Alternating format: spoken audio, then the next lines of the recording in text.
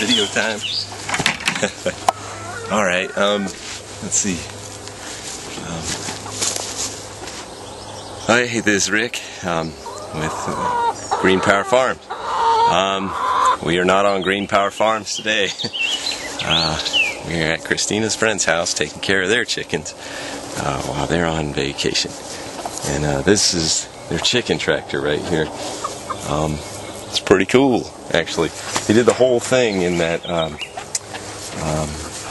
hardware cloth. You know, he's got a door right here.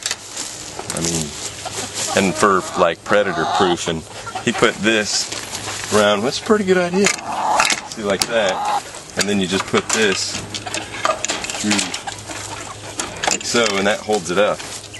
You know, so then you do that all the way around, 4 sides of this thing, and you know that's pretty good for predator-proof weasels and stuff, I guess. But the really neat thing about this, well, like right here, see this little side thing right here is where his feed is. Pretty fancy. It's spent a lot of time on it. You see, that's this little bucket of feed, and then you just use metal roofing on that and asphalt on this, and there's another little thing right here, and this is where his nest boxes are. Of course, his chickens aren't old enough yet; they're getting there though. But that's what the nest boxes look like. And then let's see.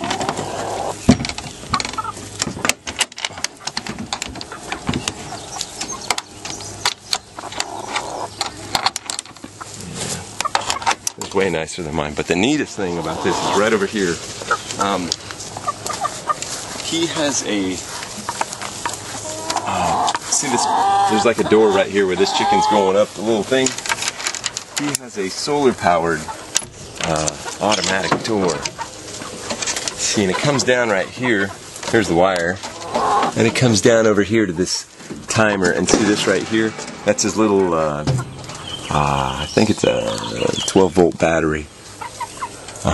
That's where all his stuff is, though, for the electronics of it all. But yeah, it opens first thing in the morning. It takes forever, but it goes up. But this is how he feeds it.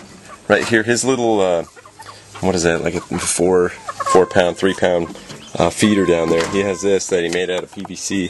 And this goes through a hole down there like that. You can't really see much, huh? But pretty cool. This is how he waters it. He's got the same thing as I got, really, but a better Bell water.